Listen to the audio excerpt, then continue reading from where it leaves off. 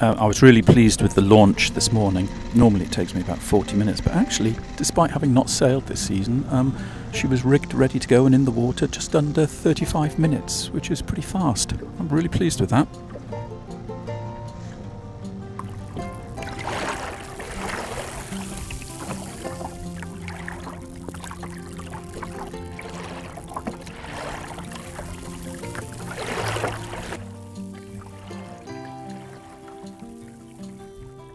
So welcome to Plymouth Sound and here Queen Anne's Battery Marina.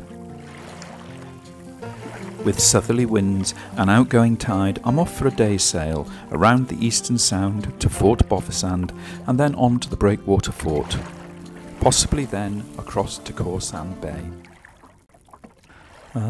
It's beautiful. I've got practically the sound to myself. There's some divers just off the breakwater, and then there's a lovely old traditional boat just clearing the eastern breakwater.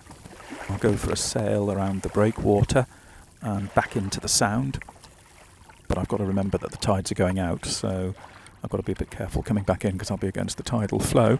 Other than that, I want to practice just sailing using sails rather than tiller, remind myself about balancing her so that she sails herself. It's surprising how much I forget over the winter season.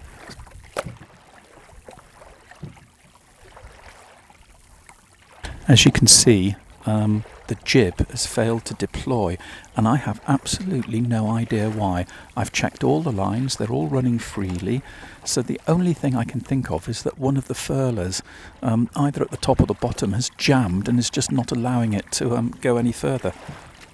Poor seamanship, really, because I should have checked this before I launched. But I was so much hurry to get out on the water that I just assumed it would work. It's never ever failed in 9 years, so I'm a bit baffled.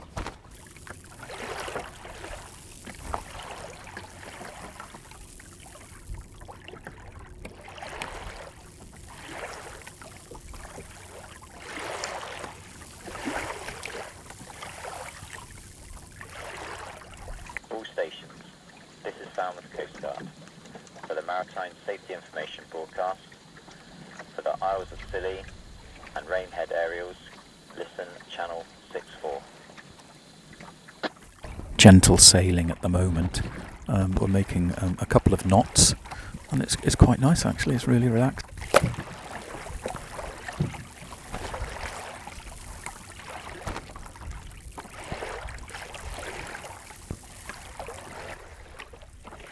Gorgeous day. Just enough haze to keep that sun from glaring.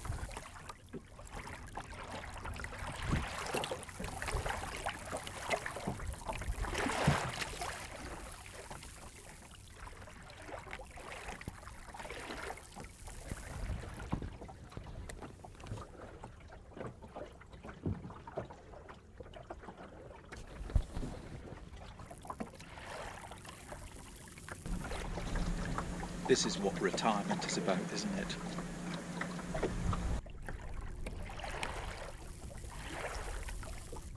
All the more better when it's in a boat that you've built yourself.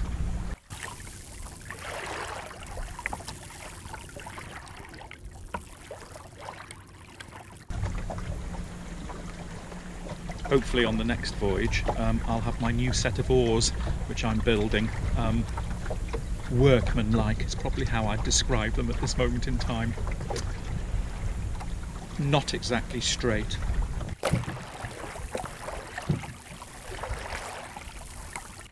I'm the only person who can draw a curved line using a straight ruler.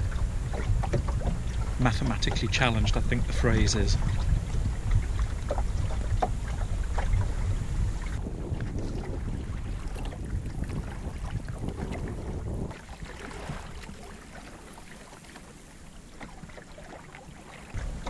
Really annoyed about that jib. I should have checked that. So a right mess, but there we go. Note to myself really, isn't it? To just make sure that everything is working properly.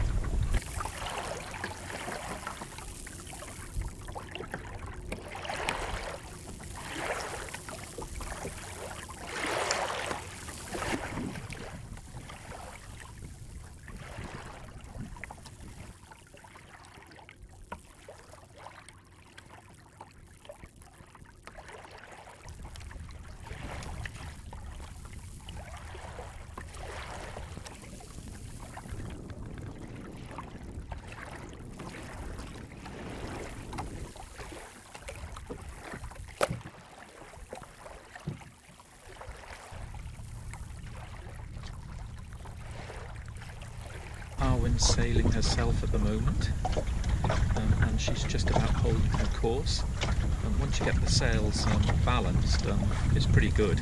As long as you don't move your weight around too much, she'll hold the course pretty well. So I can get some food and some drink, or sort out camera batteries and keep a watchful eye out.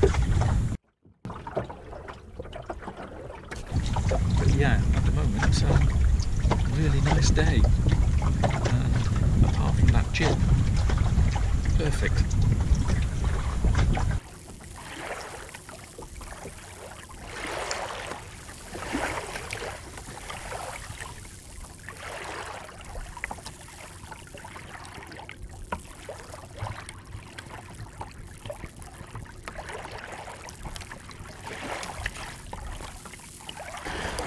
The European elections today, and I'm quite grumpy, and I'm not a grumpy person, but I can't believe the shambles we find ourselves in at the moment.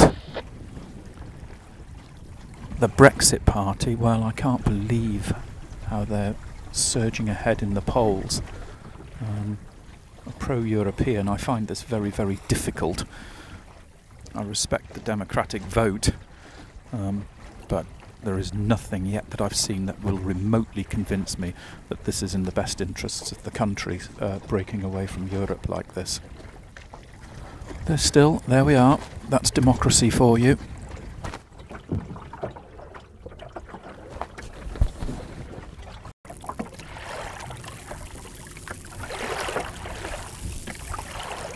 Sailing out here is a good way of managing my anger at the moment. I'm just here enjoying this lovely sail, tacking across to the breakwater fort. Now, if only some seals and porpoise could come and join me, that would be absolutely perfect.